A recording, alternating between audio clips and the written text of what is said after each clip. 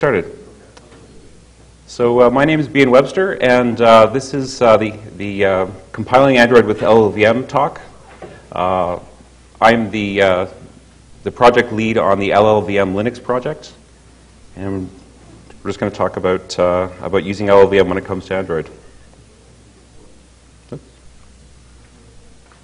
So the original idea of this talk came about in January, and I was hoping that I'd have lots of time to be able to get all of Android recompiled with LLVM in time for this talk. Unfortunately, real life got in the way, and I had a lot of other things to do with the actual project itself, and so I went as far as I possibly could in this particular endeavor before Android Builder started. And in fact, I was working on this until actually I almost got on the plane. So what we're going to do is we're going to actually look at what I was able to get done in this time frame, and then talk about the kinds of problems that I started to have and the kinds of issues that are there in order to get Android fully compiled with LLVM going forward. So the first question I'm always asked when it comes to using Clang on Linux, and specifically for the Linux kernel, is why would you want to bother? Right? We have a perfectly good tool chain, GCC, it's all good. Why would you want to use Clang and LLVM? And there's a couple of good reasons for it. The first one is it's a fast-moving target. So not all toolchain projects move quickly. In fact, some other incumbent kinds of tools, they tend to have a slower term for changes to get in. And that's just the nature of the kind of technology and the breadth and so on and so forth. It's just the way things have happened. In the case of LLVM and Clang, it's a relatively new project. There's an awful lot of people working on it. The source code is very easy to follow. Much more modern architecture and design. The community around this particular project, very open, very friendly, very helpful. They're always there to answer questions. And the thing that's nice is that in just a couple of years, LLVM and Clang have actually got to the point where they're rivaling what's possible with other traditional tool chains. So there's actually quite a lot of value there. And the great thing is, although it's actually not necessarily faster when it comes to the resulting binaries that come out of Clang, very similar in size and in speed. Okay, so we're not saying it's faster. It's usually just a tiny bit slower right now.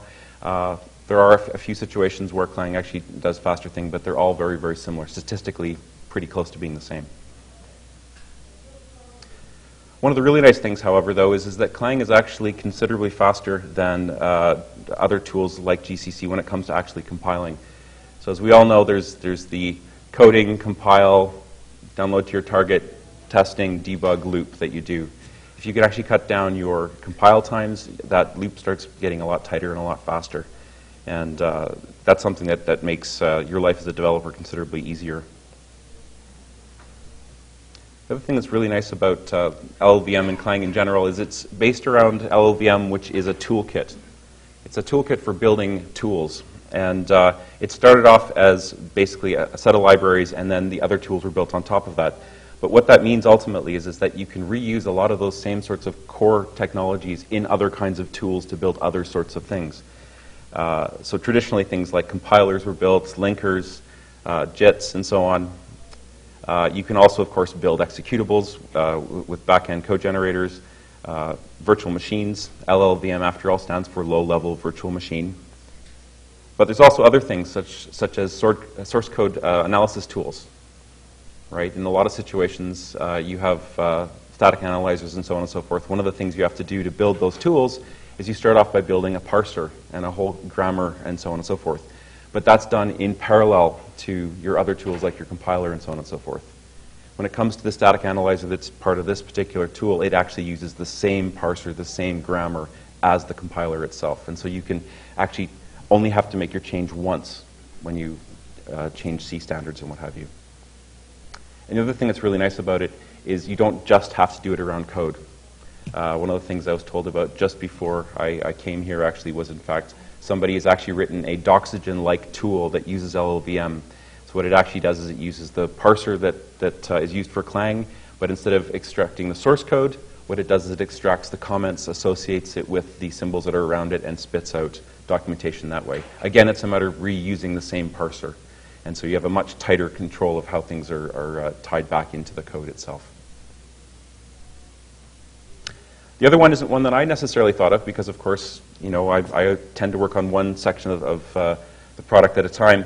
But when it comes to a larger company, you're using a toolchain across a lot of different kinds of domains, whether it's the actual parts themselves, you know, DSP, GPU, CPU, different parts of the toolchain like the JIT and so on and so forth. It's nice to have a single tool across all those different domains. At that point, basically, your experience is good across the different code bases like the DSP that runs the camera, your audio subsystem, your video on your GPU. There's things like CUDA, which is based on LLVM, Renderscript on Android. You guys, of course, know what that is. I don't have to explain Renderscript, but Renderscript is actually using LLVM at the back end to take the code that is compiled with Renderscript through a JIT at the last minute to be able to run that on the GPU. Right, so all those dynamic animated backgrounds on Android are actually running on the GPU and not the CPU. The CPU can actually go to sleep to a large degree. Also, of course, there's actually the whatever the user space is, in this case Android, applications, and then, of course, like I said before, you can actually do document generation using some of the similar kinds of tools. The reason why this is useful is if you're a company and you want to extend the compiler in a particular way, or add extra features that can be used, all of a sudden the extension only has to be written once, and it works across all of these different domains. Right? You don't have to actually figure out how to do it on your DSP versus your GPU versus your CPU. Same extension can basically run in all those areas. And this is very important because when it comes to actually developing that code, it takes time, testing takes time, and then of course there's qualifying it to actually send it out the door. And this makes all this take a whole lot less effort if it's the same back-end toolchain libraries. The next one is, of course, license. And, of course, there's always the whole GPL versus BSD thing. LLVM is actually licensed explicitly under the IUC BSD style license. It means ultimately things like LLVM technology can be included directly within your product. So in non-GPL code, you can actually include it, whether it's free, open stuff, or whether it's proprietary stuff, you can actually use the same technology. It means you can extend it in either open or proprietary ways. Of course, we would probably all prefer open ways, but that's not always an option, certainly in mobile. And the other thing that's really nice about this is because it's used not only in the open and free areas, it's also used in proprietary areas. It means you actually have a much wider development audience. You've got a lot more people adding to it, extending it, making it better. And in fact, there's actually quite a few people that their day job, their paid day job, is in fact to work on LLVM for their particular employer, whether it be companies like Google, Intel, and so on, or different silicon vendors, mobile vendors, and then of course, you probably all know Clang is used very heavily by companies like Apple. So it even goes across industries. And I think it's actually pretty cool that the people who are really wanting to make iOS development better are paying to make a tool chain that works better in the Linux and the Android environment. I think that's a pretty sweet deal. The other thing is that used to be pretty unique to Clang is you had better error messages. You had basically error messages that told you exactly what the problem was and usually told you how to fix it. So they were called fix-it hints. And in Clang, you actually get color syntax highlighting, so you can see how this stuff works. The reality is, though, we used to say that this was unique to Clang. In fact, the latest versions of GCC have caught up. They do very, very similar things now. And GCC 4.8, there's actually a comparison on the GCC website comparing the latest version of Clang to the latest version of GCC. In fact, GCC is almost entirely caught up, and in some cases, in certain areas, it actually does a better job. But in general, one of the nice things is that you can actually see how competition between the different tool chains has actually led to a situation where both tool chains are getting better as they compete with each other. So that's pretty exciting. The next one that's pretty good is that the LLVM toolkit actually has a static analyzer that's built in. It's called Checker. And what happens is you run your make environment under Checker, and what you ultimately get out is a series of HTML files. And those HTML files will ultimately show you all the different paths through your code that may be a problem. And in this particular case, you can see the example where if you go through the top there, we're using opt-arg in this particular example, if you go to a situation where opt-arg is null, you will fall through into the else portion of that if statement. You'll then go through the switch, and in this particular case, it's set to T. Your opt is set to T, and when you get down into the code at the bottom, you end up calling string to len with opt-arg being null. That's a problem. It's not immediately obvious when you look at your code, but Checker can find this and show how these things work. So, relatively simple example. However, the nice thing is that Checker, like everything else in LLVM, is expandable. So, whereas it ships with code that allows you to debug, for instance, malloc and free kinds of issues, it'll actually figure out where you're not freeing memory or you're leaking memory. It's the kind of thing that you could basically extend, and in fact, people have extended it to work with kmalloc and kfree, for instance, to work within the kernel code, for instance. So there's some pretty exciting things you can do there. Other thing that's pretty nice is companies such as Google have actually taken it to a whole new level.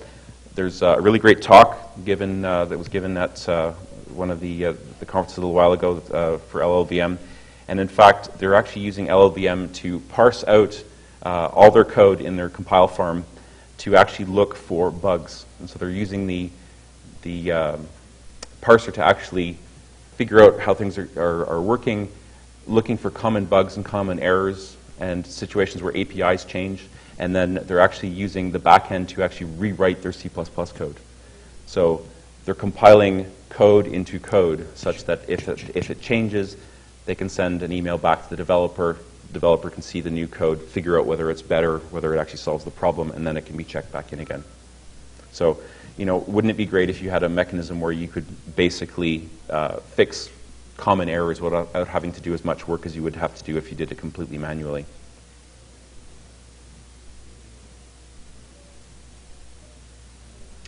The next thing is Clang and LLVM are already used in a lot of different projects. Of course, it's already used in Android as far as Renderscript is concerned. Works on ARM, MIPS, and x86. LLVM is used very heavily in image processing and on GPU code, things like LLVM pipe driver, Clover for OpenCL, and so on. And it's also used in a lot of situations for shader optimizers and so on various GPUs. Other things like the Debian project, Sylvester Ledru, part of the Debian project, is actually regularly rebuilds the whole of the Debian archive with Clang to see how things are working. And in fact, it seems to hover around 10%. About 10% of the packages don't build. They break on build, but the rest of the packages build just fine and work great. So we're actually getting to a point where this stuff works pretty well. The ironic thing is between version 3.1 and 3.2 of LLVM, the number of packages that failed to compile actually went up. And it's kind of interesting because a lot of bugs got fixed in upstream code, and so the percentage should have come down. LLVM now started to complain about more and more warnings and errors, and as a result, packages that used to work actually started to break again. But the neat thing is that it's still hovering roughly around 10%. So again, LLVM includes a whole tool chain. There's a C, C++ Objective-C compiler. You've probably heard of libc++. It's a alternate C++ library that came out of the same project. It's something that's also being compiled into a lot of different projects. There's a static analyzer I talked about. There's also, it's a pretty new project, but there's LLDB, so it's a debugger, specifically using the same kinds of technologies, a replacement for the use of GDB. And then there's a number of different linkers that are being worked on. MC Linker is the embedded version. It's the linker that's meant to run on the actual platform itself, and LDD. Now, the last two line items there are relatively new. The reality is that right now, certainly for the development that I do, I still use GDB, and I actually still use the GNU linker because these projects still aren't necessarily at the level that they need to be at for the work that I do, unfortunately. The neat thing, however, though, is that Clang as a C compiler is actually already being shipped commercially in a couple different areas. Obviously, it's being shipped as part of Xcode from Apple, but it's also now being shipped as part of the NDK for Android. And in fact, the last drop of Android had that in there, and there's been a couple of really good articles about it. But Clang is being used in a lot of different situations to produce, where it produces more optimal code and more optimal situations. It's being basically used instead of other options. The really cool thing is basically GCC has actually gotten a lot better over the last couple of years in direct competition with Clang. We used to have a whole bunch of different slides that we gave showing how Clang could outperform GCC when it came to developer experience. And the reality is that GCC does all the same sorts of things now. Things like macro expansion, better error reporting. It actually does do fix-it hints now as well. And the address sanitizer that was added to Clang, which actually looks for potential addressing problems ahead of time, that was actually added concurrently to GCC. Basically, developers all work together to make that work. So we're actually seeing positive change on all of our tools through competition between these two different tool chains, which is really neat. Now, most of the time I spend during the day is actually on the LLVMLinux project. Like I said, I'm the project lead there. And the whole point of this particular project is to basically sit between the kernel community and the LLVM community and actually get one code base to work with the other. We want to be able to develop the Linux kernel within LLVM and not just on GCC. So we spend a lot of time figuring out potential problems, issues that prevent that from working, and we maintain a series of patches that we try to upstream as best we can to both projects. And the big thing is we tried to concentrate all the different people. There was a number of different people and organizations working on this. It's a matter of bringing them all together so we're all getting the work done faster and helping each other out. If you want to learn more about it, we've got a wiki web page. It's got information about our bugs that we found, roadmap, project status, all that sort of stuff. There's documentation, how-tos, and all that sort of thing on how to build stuff. However, if you actually want to use our code itself, we've got a Git repo. And bear in mind, we don't actually maintain our own versions of the Linux kernel and LLVM. We maintain patches and an automated toolkit that basically allows you to check out our code, type make, it downloads patches and installs LLVM and Clang. It downloads all the tool chains that we need extra beyond that, the Linux kernel code, and then finally QEMU and a bunch of different test tools to make sure that what we've ultimately done works properly. So like I said, we actually maintain a whole bunch of patches. Our patch management is primarily done using Quilt, and the reason is because the underlying version control system, although usually Git isn't necessarily always, some of the code bases are actually Subversion. And we also do things like I said before, we still have to use some parts of the GCC toolchain for our cross situations. For ARM, for instance, which is what I spend most of my time on, we actually have a choice of backend toolchain. And when it comes to actually building a target, you just specify which toolchain you want. It downloads, installs, and builds it for you. And by default, we use Code Sorcery, but you can also have the option of using the Linaro or Ubuntu cross toolchains, or indeed the Android toolchain, which is what I used for the work I did for this talk. You can just specify it at the bottom like that, or within your make file itself, just specifying your cross-ARM toolchain. The targets that we currently support in this particular platform are things like the Versatile Express and the Qualcomm MSM chip, as well as x86. Those are our major development platforms.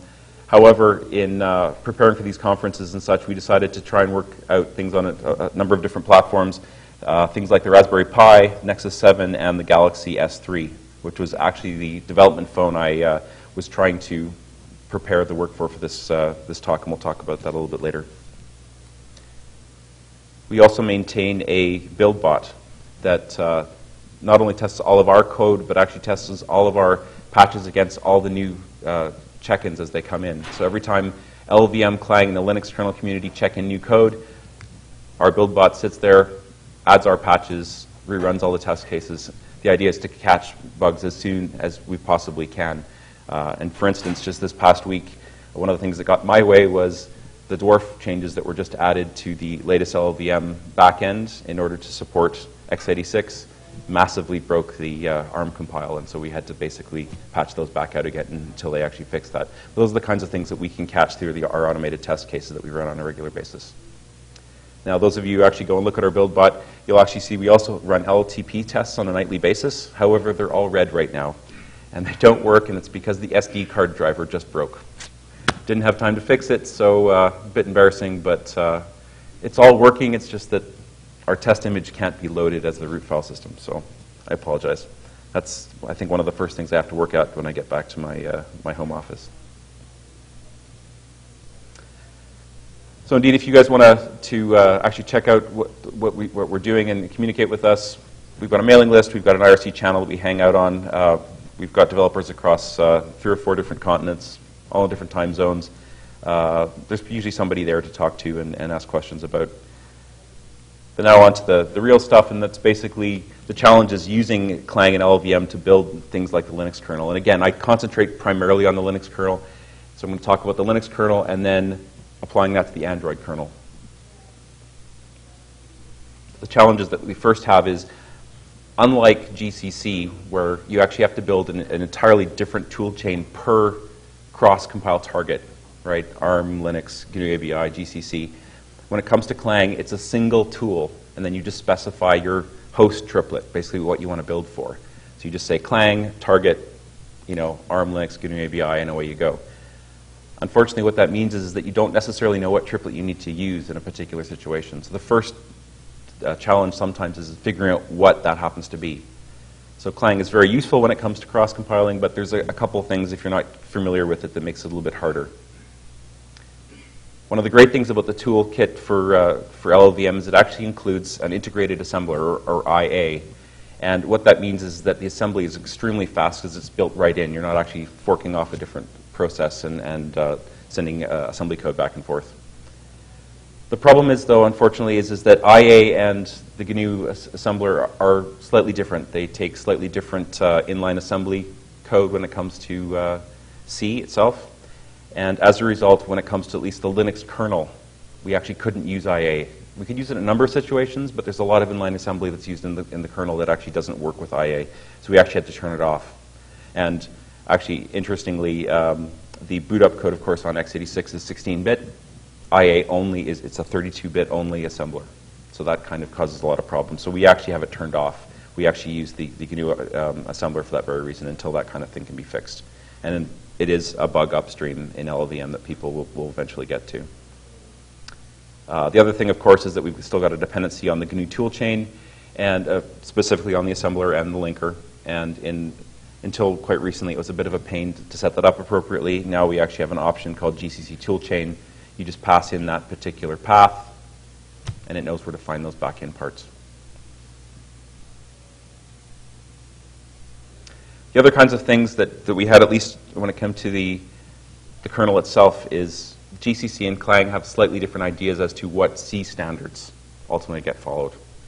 GCC's always gone its own way and had extensions beyond what is in the actual C standard because, quite frankly, people who use GCC tend to push the limits of what C can actually do. And so there's been some really great extensions in GCC over the years. And in fact, there's the GNU 89 standard that GCC defaults to, or usually defaults to. Clang, on the other hand, actually defaults to a later standard, to C99, and specifically the GNU 99 extensions.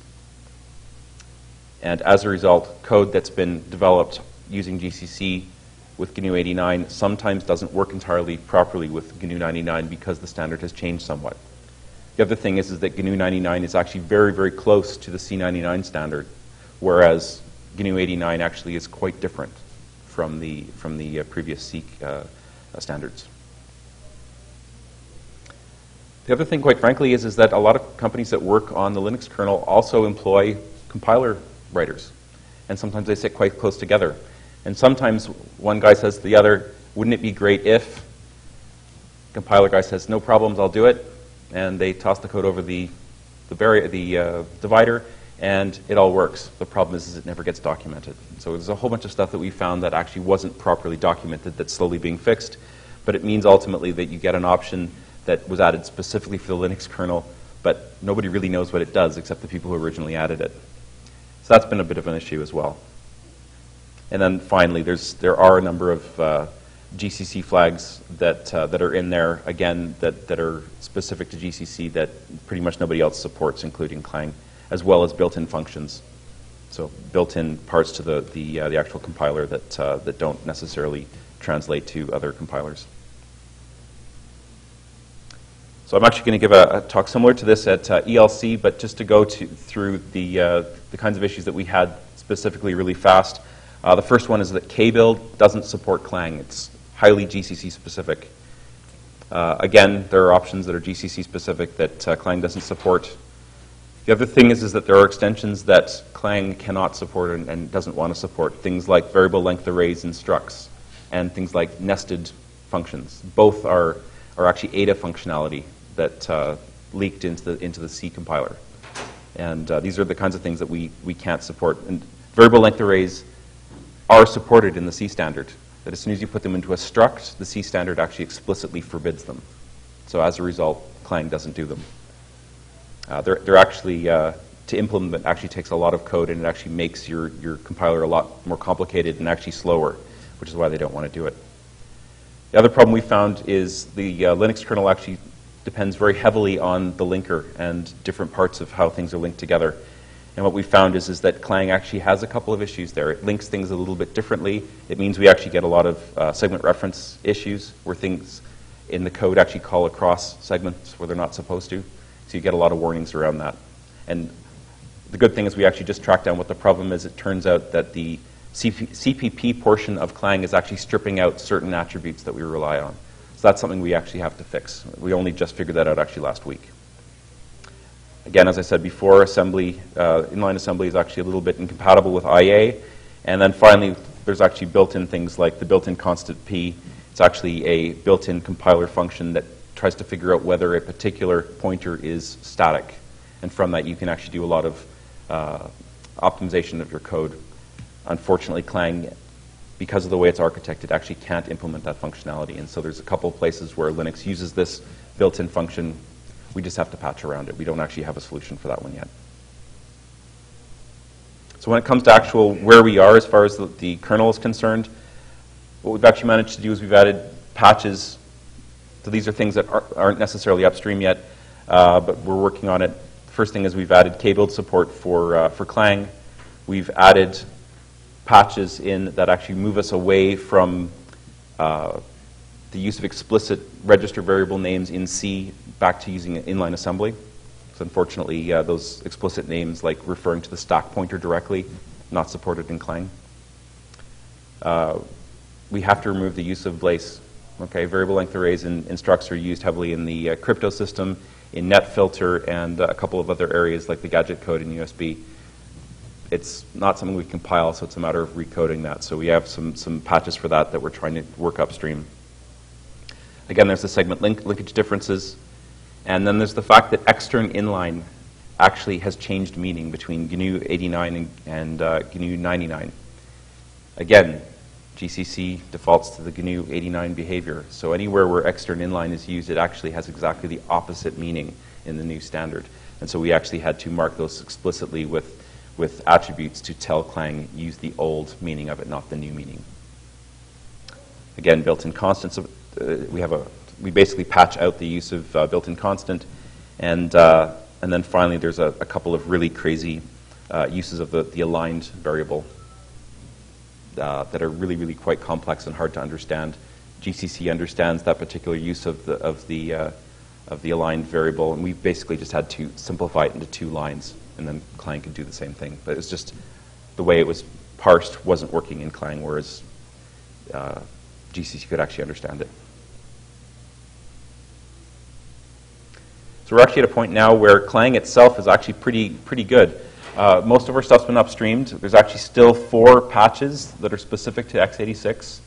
But as far as ARM is concerned, the next version of Clang 3.3, will very likely work out of the box for the Linux kernel.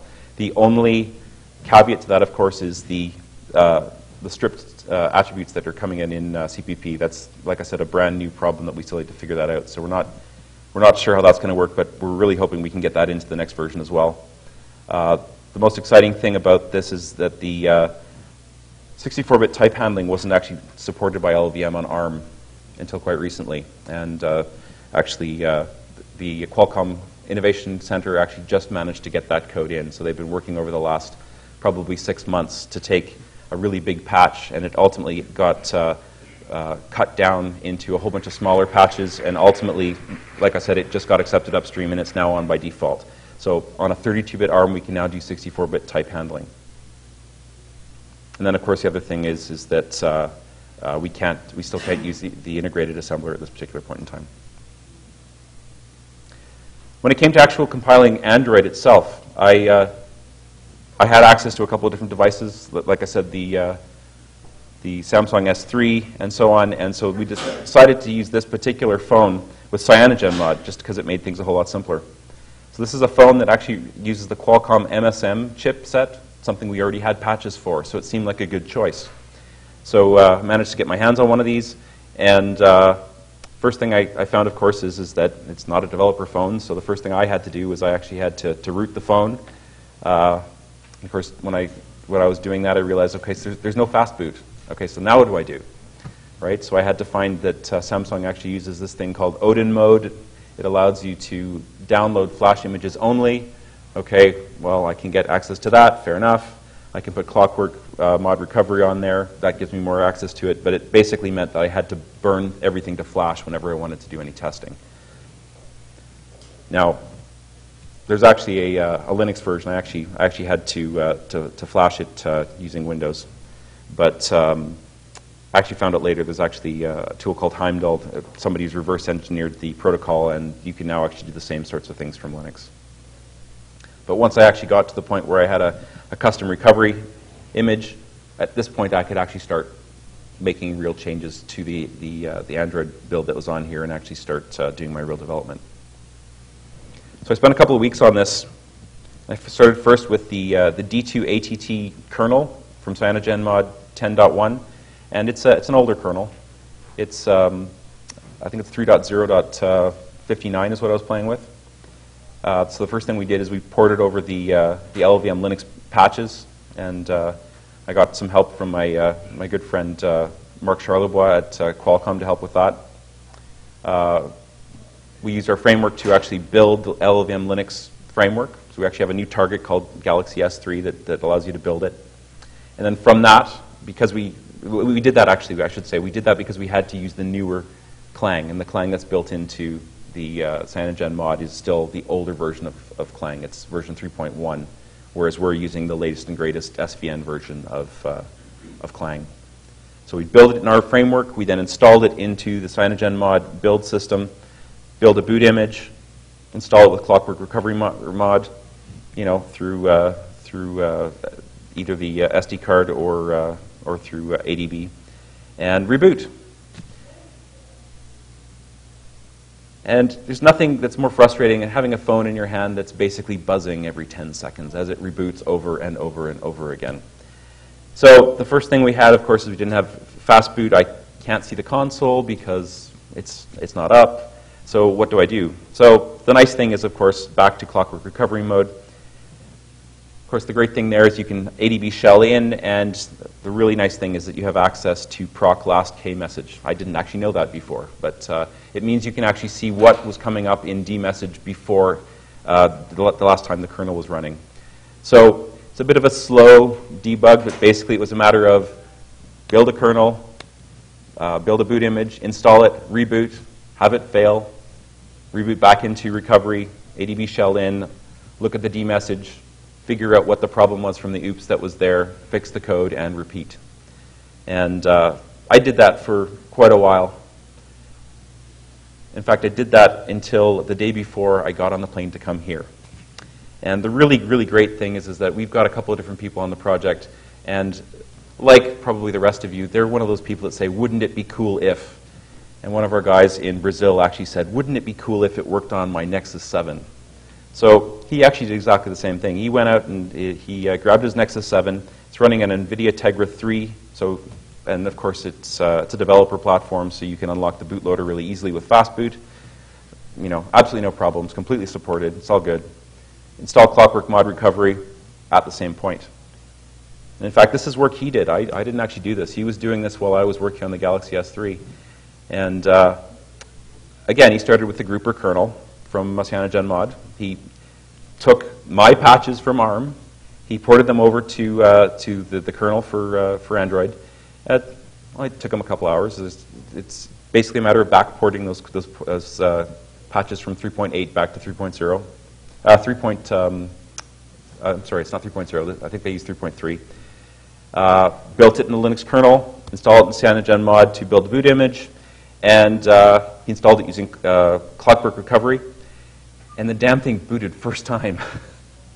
So we were really happy about that. So the funny thing was is that the backup plan was actually for me to go out, and I actually bought this the day before, spent my night installing his work. It worked. I next morning got up, got on the plane, and I'm here. So the nice thing is that I can actually now show you that on this particular platform, whoops, I can actually show you that if we ADB shell in here,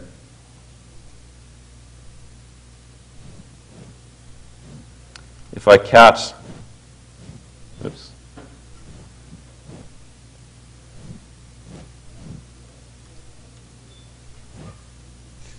if you cat that file there in the proc file system, one of the nice things is Linux keeps metadata about how it was built, and if you look over to the right there, it says the name of the compiler that was used to build the kernel. In this case, you can see it was Clang version 3.3.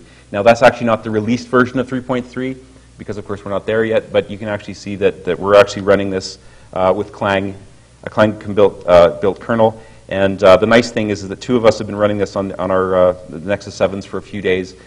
I've had a couple of weird things happen, but in general it's just worked. And we've been really, really happy about that.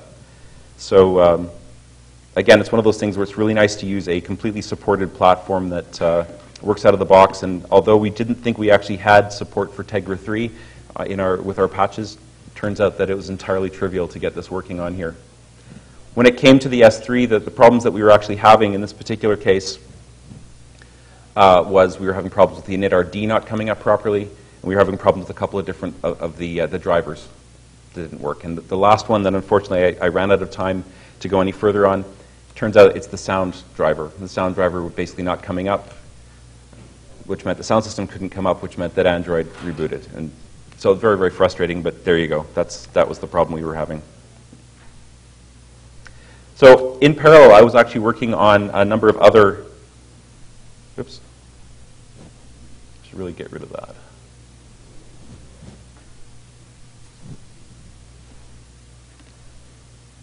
Okay, so in parallel, I was actually trying to spend as much time as I could on building Android itself with LLVM. And as you all know, Android's a big code base. It has a lot of different moving parts and so on and so forth. I tried to basically try and patch LLVM into the build process in probably some pretty naive ways. Okay, I didn't have a whole lot of time, and so I was trying to do this as fast as I possibly could. The first thing I tried was just, well, let's see if I just pass in CC variables, see how that works. Right, so pass in CC equals Clang, CXX equals Clang++, and, you know, brunch D2 ATT, because I was working on the S3, and away we go, right? No, it completely ignored it. It basically went back, used GCC, and a bit of a failed experiment. But I was kind of hoping that would be the easiest way of doing it. The next thing I did was actually go into the makefiles themselves and start to replace the usage of how things work. Now, if you've looked through the makefiles before, you'll see that, of course, in most cases, it's CC equals cross-compiler GCC. It's the easiest way of doing it, right? So in the case of a native compile, you're just using GCC. In the case of cross, you actually add the triplet to the beginning, and away you go.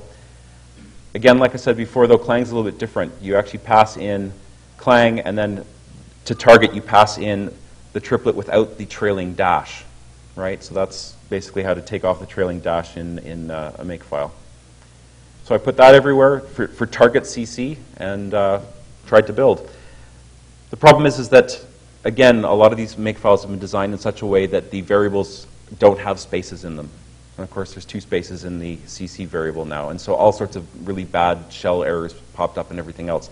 And again, it was just taking too long to figure out how these things work.